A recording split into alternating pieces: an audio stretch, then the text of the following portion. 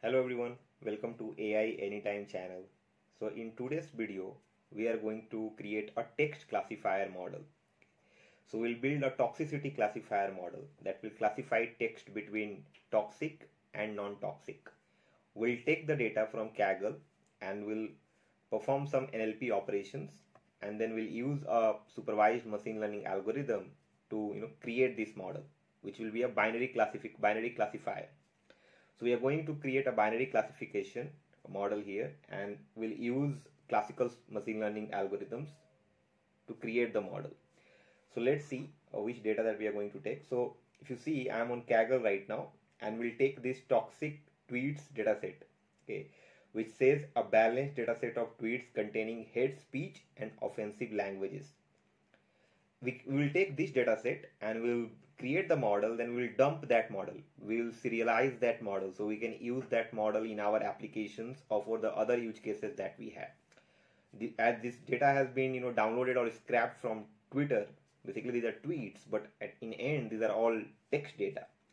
This can be used, the model that we are going to train can be used or leveraged in other tasks, like if we have reviews and feedback, right? If you see on Amazon or any other website where these companies provide products and services and their offerings, people kind of comment, and sometimes they also comment they also abuse and comment toxic comment there.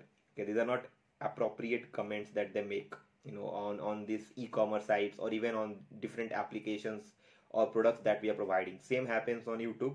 YouTube has a feature which says if the content creator wants, they can delete some or they can hold some comments, okay, from the subscriber or even the unsubscribers. Okay, so YouTube use this kind of technology where they find out and they filter out. Okay, most of them are non-toxic, but few of them are toxic, and if the content creator wants, they can hold that comment and they can not publish that comment. Okay, so this kind of models can be used there to solve this kind of problems that we face, okay, and that we have. Even we can build this as an API, and we can use this in our application and offerings. Okay, so this is the data set. If you come down, you'll find a metadata also, and it has around 50,000 plus rows. It's a very balanced data and a good one to work along with. And it says label, we have a label here, toxicity, indicating whether a tweet is toxic or not. Okay, so let's do this, guys. So what I will do, I already have downloaded the data in my machine, and what I'll do, I'll use Google Colab. Let me upload the data. I will upload it in the runtime, so I'm not mounting it. Okay, I'll just upload it, and we can also mount it to drive. You can also download this data directly using wget, or you can also save it on your drive, and you can mount your Colab with the drive, and you can just download it from there. Okay, I just uploaded in the runtime, but make sure if you upload in the runtime, if your session is closed, you will lose all this data and your models if you save that model. Okay, so now what we will do, we'll import. Let me just import few of the packages. Import pandas.pd, numpy, np, import matplotlib.pyplot as plt .matplotlib.inline, just because we can visualize that inside this notebook. This is going to be the few of the imports. These are, you'll see that 90% of the machine learning models kind of involve these libraries, these three of the libraries, and the Panda is decent for this amount of data that we have. If you have big data, you can use other tools or libraries like PySpark, or you can use Dask and Vex, and a lot of other libraries that we can use. Okay, so now what I have to do now, I have to import this data. So what I'll do, I'll say data, and let me quickly load this with pandas, which is final balance, excuse me, data set dot csv. This is going to be my data, and let's info about the data. So you can see we have a, it looks like we have an extra column. So let me just do a head and see few of the rows, and you can see we have to drop this unnamed. Maybe we would have done index call equal to 0, so might have dropped that. So let me just do this. So unnamed 0, do not need this, and x is equal to 1, and now data dots head. So you can see we have around 56,745 entries, and now you can see. So we have toxicity column, which is the label, and we have tweet. Now let's do one thing. We can also, let's find out how many of them are toxic and non-toxic. Value counts.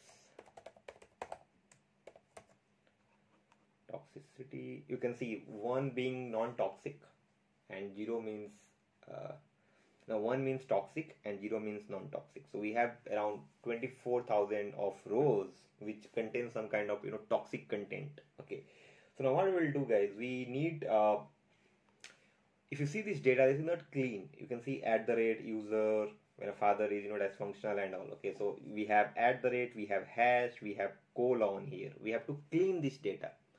We also have to lematize the data. Now a question will come, what do you mean by lematize and lematization? I will explain that in a very layman term. What is lematizations? Now what we are going to do first, we have to first import this NLTK. We have to work with natural language toolkit. It provides some part of the speech tagger, the POS tagger. It provides some lematizer modules. It provides you a lot of other different modules where we can work with it. So what I'm going to do now, okay, I have a function maybe. So let me go to my gist. I have all my NLTK imports here. I'll just copy this. I'm going to write it. These are, you might have seen it earlier also if you have worked with natural language toolkit. Okay, if you see this, we are importing natural language toolkit. You do not have to install NLTK in Google Colab, guys, because it comes pre-installed. Import NLTK, and but if you are creating a virtual environment in your machine offline or locally, you have to install this. These are all required dependencies. These are all POS tagger. We have average perceptron tagger. We have stopwatch. I think average perceptron tagger has been trained on Wall's journal data, the text data. Okay, these are all POS tagger. OMW 1.4. All the data that we are, and then we are also getting lematizer now. Now what do you mean by lematizer, guys? So let me just write it lematizer here. Lemma. So lemma means basically, if you go and search in the dictionary, lemma means the word which has a dictionary meaning. Okay, a dictionary meaning. So now let's, for example, let's understand like this. We have leaves, and then we have leaf. These two, right? Now we can group them. Okay, and this can have a single dictionary meaning. Okay, we can create a lemma out of it, and the lemma will be nothing but the leaf. This is your lemma, right? This is, so basically here we are creating what we'll do, we'll have this text data. Okay, first we have to clean it. Once we clean it, we'll lematize those texts to find out the most value which are having dictionary values. Okay, the text which will have dictionary values, and the multiple words can be bind in the same group, and they can have a same value there also. That's what we mean by lematization, guys. A very layman terms. We have leaves, and we have leaves and leaves, but the dictionary value can be leaf. Okay, so we have to lematize this. A lot of, if you see examples, okay, SEO, the search engine optimization, is a prime example where this is being used on the vast extent. Okay, so let me just comment it out. Okay, so what we have to do now, we have imported all this natural language toolkit libraries and dependencies. What we are going to do, we are going to create a variable where we'll initiate this constructor or method. So I'll call it wordnet lematizer equals, and you see we have imported this wordnet lematizer here. We just have to initiate the method. So one net lematizer. Okay, we're just doing this. One lematizer not defined. I think I haven't run yet. Okay, maybe. Okay, yes. Sorry. and now wordnet lematizer has been done. Okay. Now what we have to do, we have to clean this text, guys. Okay.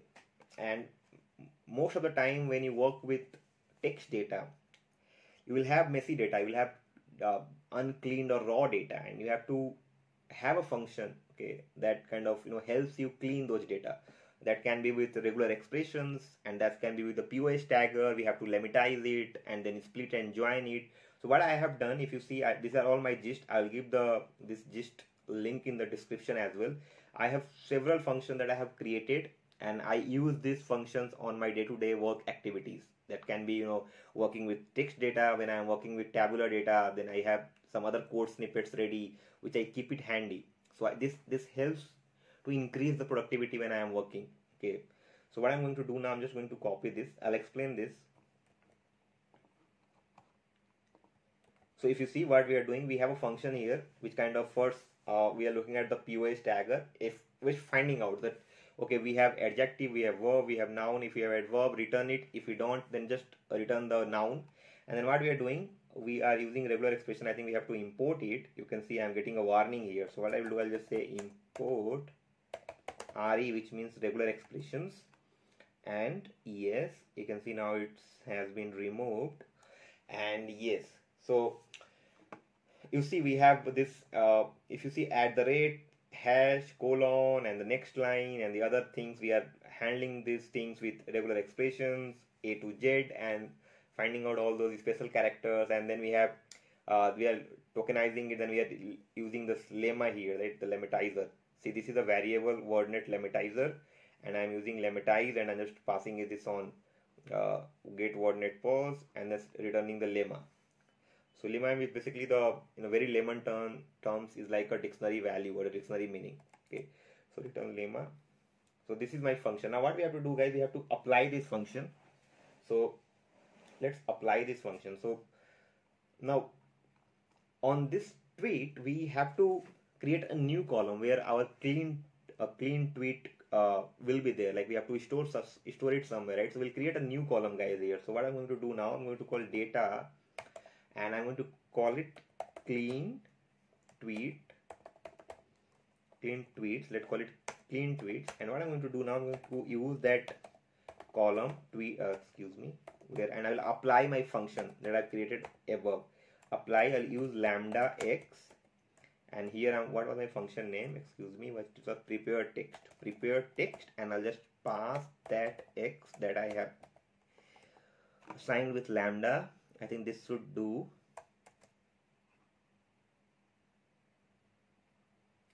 It will take little time, guys, because we have around 50,000 odd rows, and it's not a small data to work with. It's a very decent data, and it will take little time because it has to go through all of the rows.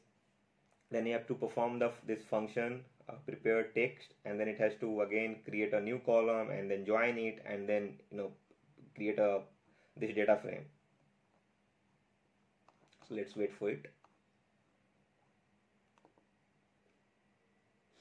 So what we are going to do now is that, okay, let me even write data.head till we get this.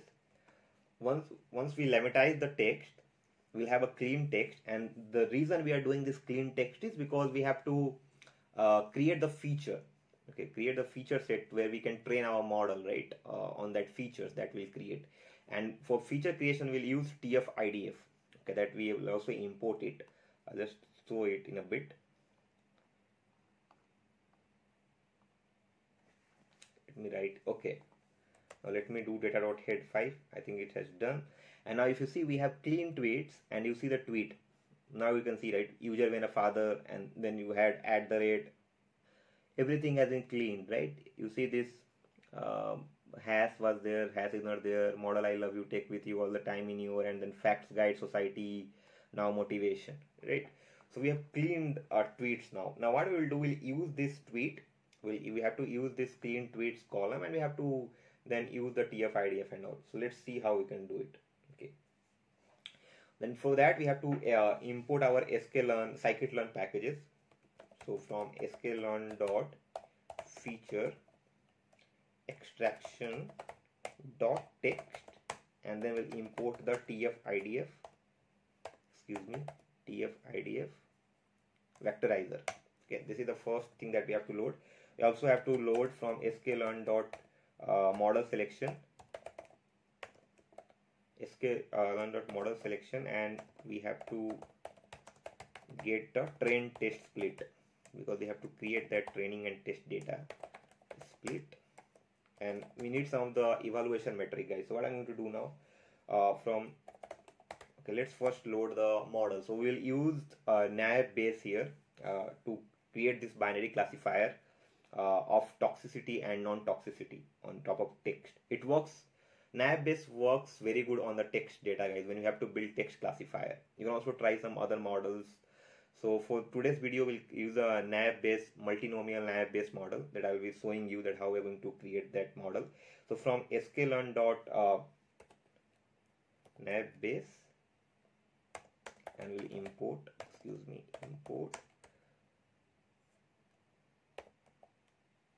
multinomial NP. Now we have imported the model. Now what we have to do, we have to import the metric. So we'll import some metrics. Okay, so first is sklearn.metrics, and then import ROC curve and ROC AV score. That's good. So from sklearn.metrics, let's import ROC AV score and then AUC score, or ROC curve, sorry. Okay. So we're done with the imports, guys. Now what we'll do, we'll write our code to create the TF-IDF on this clean tweets. So let me first create a variable, which will, what we'll do, it will have my data of clean tweets. Let me charge the monitor. Just give me a minute to plug in.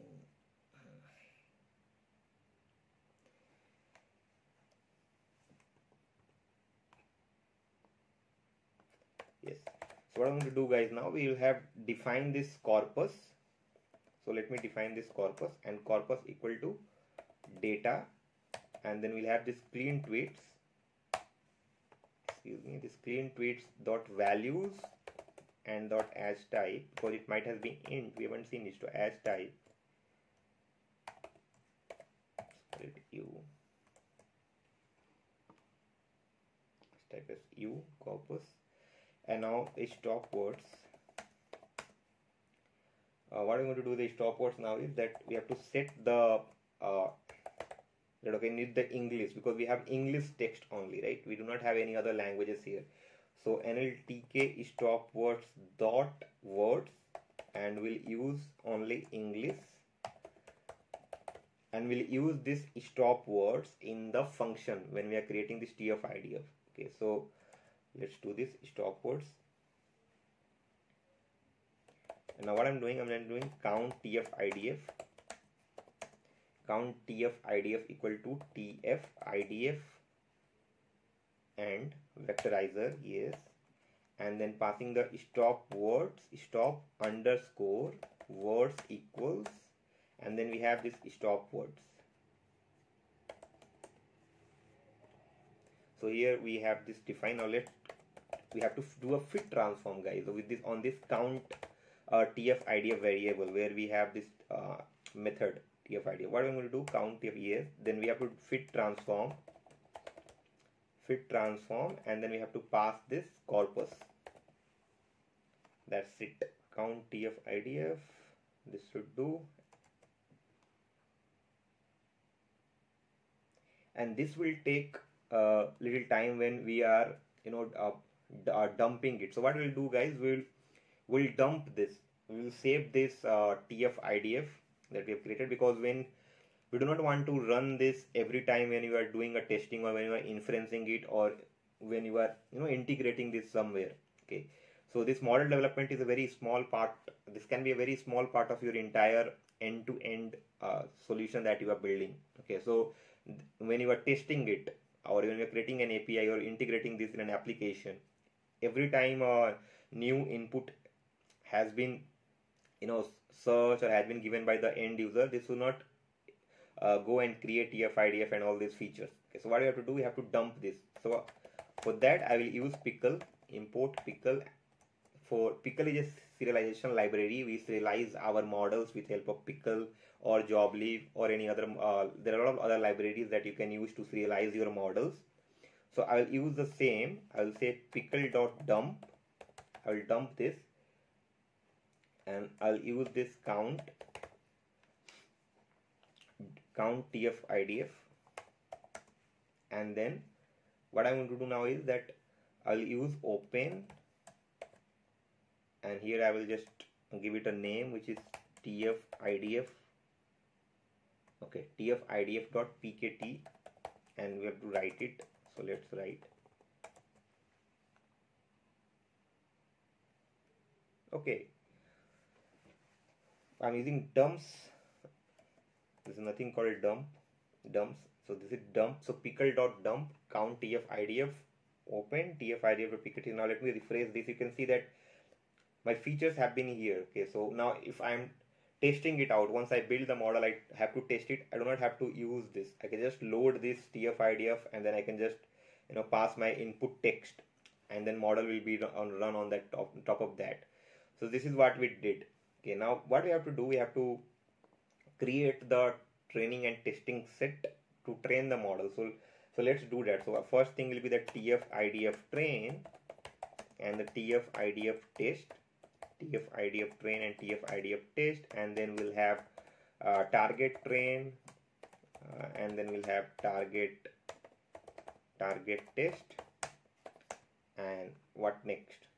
Train test split, the module that we have imported from sklearn.model selection, and here we have to define all our couple of things, which is first is where our data is stored, the feature that we have created, TF-IDF, and then we have the target. So target is nothing but our toxicity. What was that? We have toxicity. So this is nothing but the toxicity column. You can also assign them in a variable called y or something, and then we can do it from there. So data toxicity, and what we have to do now, we have to take size.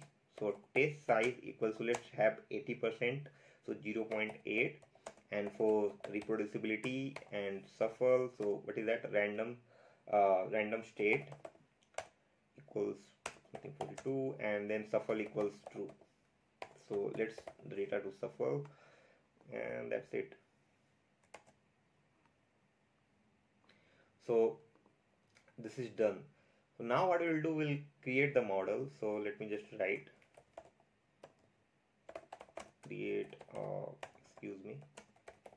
create a binary classification model here, and let me just write it here. So little bit of documentation. So create, just let's write TF-IDF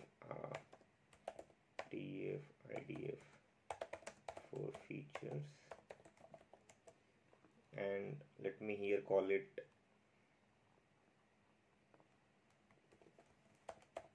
text pre-processing. That's it.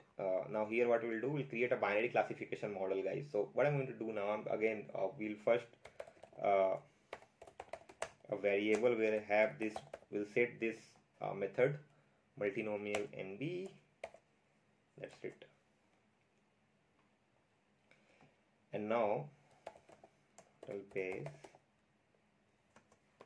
equals model base dot fit will fit here this TF-IDF train and target train. So TF-IDF train, TF-IDF train and target train.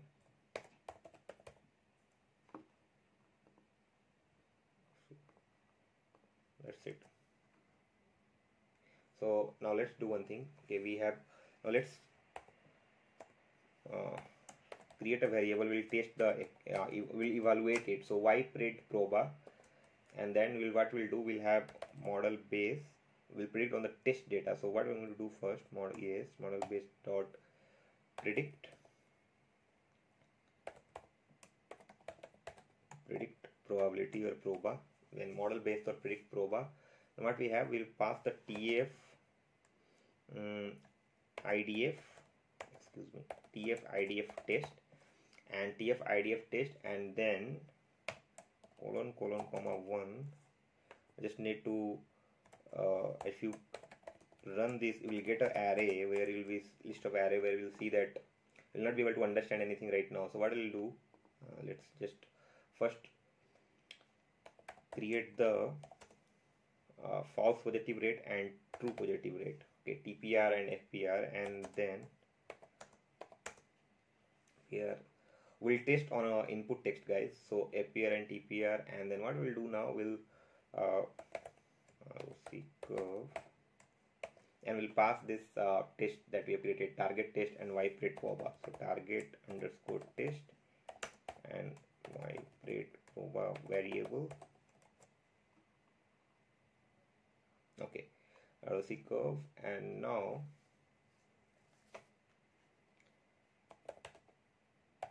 final ROC and AUC. Okay, and for that what we'll use, ROC, excuse me, not capital, AUC. We have imported this CSC score, and then we pass the target test and the vibrate proba. Excuse me. And now let's print this. So 96%. So this looks good, very decent model. Okay, we'll test it out, and then we'll see if it's able to predict it correctly or classify it correctly. So you can see that we got around final ROC AUC score of 96%. Now what we'll do now let's have a sample. So what I'm going to do, I'm going to say test text, and in test text I'll just write it was an amazing experience. Suppose this is my text, and I want to test the model on this test text. Okay, so what I'm going to do now, I'm going to do test ID test TF-IDF, and thus we have to use this TF-IDF. We have to do the transform, guys. So what I'm going to do now, I'm going to do the count, that variable of the count TF-IDF, and then transform, and we have to pass this inside a list which is test text, and then let's do test text and TF test underscore TF-IDF, and then let's display. So display model based dot predict, and we have to predict this, just to predict proba, and then predict, we also get the accuracy of for both the labels. So predict proba, and then here we'll pass the test TF-IDF, test TF-IDF, display, excuse me, display model base dot only predict, and then pass the test TF-IDF. One will give you the accuracy for both the classes, and this will give you only the which class that it belongs to, the maximum one. So let's see that. So you can see this was my input text. It was an amazing experience, and it's able to predict classify very correctly, guys. So 90% is the array 0, which means non-toxic, 1 being the toxic. Now I'll do one thing, I'll just replace this. I'll say I hate you moron or something. Okay, and now let's see. Wow, so you can see that when I'm writing here I hate you moron as a test text, as a sample, it's able to classify if this is a toxic comment. Okay, you can see the value here, right, the accuracy. Okay, and here you can see the class array 1. Okay, so this is basically the 0, and this is the 1, and this is the maximum value of being 1. So what I'm going to do now, guys, is that we can also, let's save this model. Okay, and then we'll use this model to create an API with the help of fast API, and then we'll host that API on rapid API. I'll also show you that how you can create a machine learning API, right? We call it AI as a service or AI as an API, and how you can host that API on Rapid API or any other API gateways, right? So now what I'm going to do, let's write a text here, save the model, and we'll again use pickle to save the model. So I'm going to say model base, where we have so not need of that. So what I'm going to do, pickle.dump, because we already have imported and we already have the model there. So pickle.dump and model base, and here it will be open again, and here we'll give the model name. So I'm going to call it toxicity model dot pkt, and here it will be right. So let me refresh this. So you can see the model here. So let me do one thing. Let me first download this model. I'll download it on desktop. Let me create. So we'll also create a project folder here for the next video. So let me create it, Toxicity Classifier app. And inside this, I'll save this. And let me also download this TF-IDF.pkt. So do not have to create it again and again. So let me save this. We'll just load this model weights and this TF-ID of the feature, and then we'll just create a function where this will take an input, and in return it will give you the label, which is a toxic or non-toxic. Okay, so this is what we did in this video, guys. We took this data from Kaggle toxic tweets dataset. We used this NLP, natural language toolkit, to clean the data and lematize that data. Once we lematize that with WordNet lematizer, we created the feature with TF-IDF, and once we have the features, we then used a binary classification, created a binary classification model with help of multinomial Naïve Bayes, and we then saved the model. We got a ROC AUC score of 96. You can see it over here, right? And then we also tested it. Now we have saved the model. So in next video, what we are going to do, guys, we will take this video, we'll first build an API, and also we'll build a Streamlit application. We'll deploy that Streamlit application on GitHub, from GitHub to share Streamlit, and then we'll create that API and we'll host that API in Rapid API, guys. So stay tuned for the next video. We'll scale this up, and we'll also extend this. We'll deploy this model that we have created through an API and also an application. So if you like this video, please like, and please subscribe if you haven't subscribed yet, and please share this channel and this video with your friends and in peer. Thank you so much for watching this video. See you in the next video, guys. Thanks.